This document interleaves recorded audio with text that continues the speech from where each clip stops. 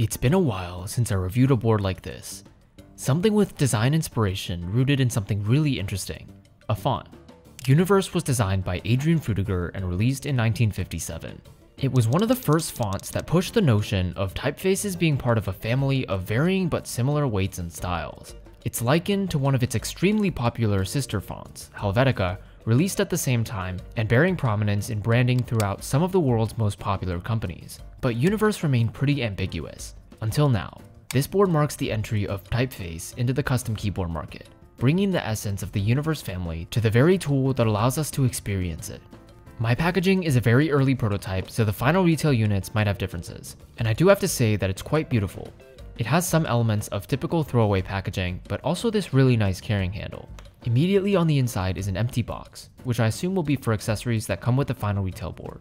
Under it is tadpoles, screws, bottom feet, and a wooden accent. This wooden accent has a free engraving option, but mine is unfortunately blank.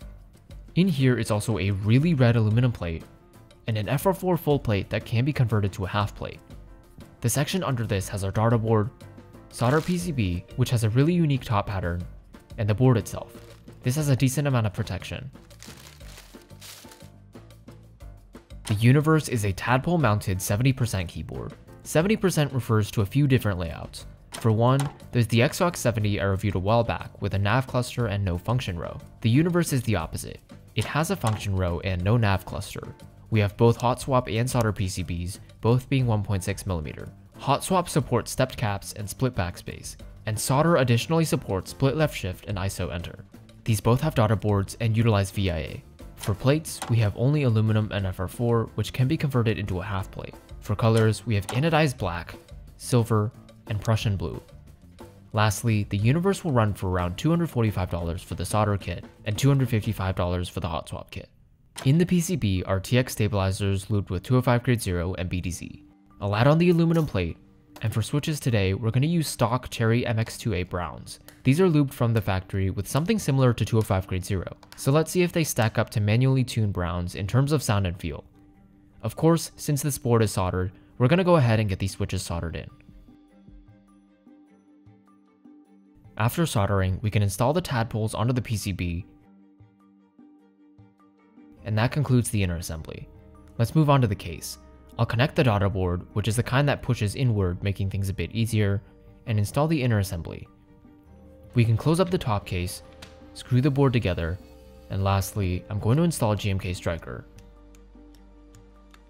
Let's take a listen.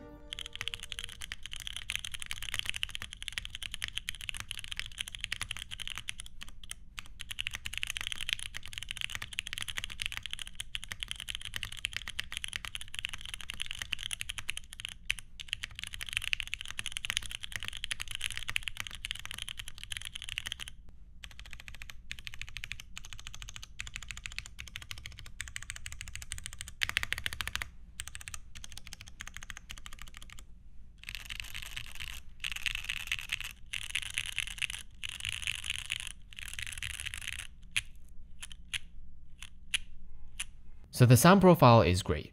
It's the pretty typical gentle and high-pitched sound of tuned browns, which means that the stock MX2As perform decently.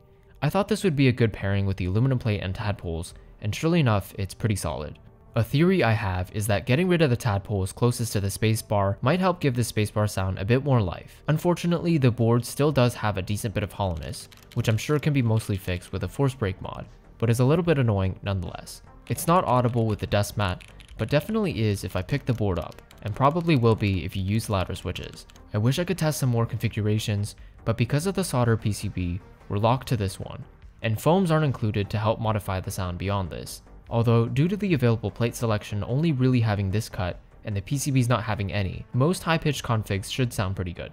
The feel is very neutral, leaning towards the stiff end as I use the aluminum plate. Tadpole mount also isn't a very forgiving mount to begin with, so don't expect this board to have noticeable flexor bounds. These tadpoles are 60A, which is a decent middle ground stiffness. The way this board treats sound and feel customizability is a stark departure from the budget-oriented option overload atmosphere of the hobby today, which is obviously a preferential thing.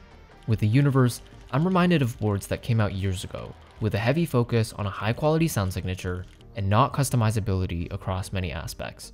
One cool aspect of the customizability of this board though is the accent piece on top, bringing us to the design.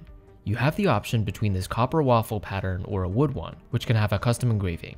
On the top, we can see there's a slightly larger top and bottom bezel, and also a cherry lip that doesn't go past the arrow keys. The top edges have nice filleting, which helps make the board look more premium. I also like how you can see glimpses of the bright red aluminum plate from underneath, which helps create some nice contrast depending on the colors of your keycap set. The side profile is pretty simple, with a slight contour only on the left and right of the top case. Moving to the back, we can see this guild or score pattern on the bottom case, adding some visual flair. Also cool is the logo above the centered USB port, which is inlaid with some white paint that isn't very high quality, and the USB port itself which protrudes from the bottom case. On the very bottom is the Univers wordmark engraved, making the entire exterior design fairly low-key. On the inside is an internal weight, which helps with the high quality sound profile. So the design overall is definitely on the more minimal side, but still isn't without its flair. Besides the logo, material quality is great, with my silver anodization being nice and smooth. And at the end of the day, besides customizability, there are really no complaints for this board.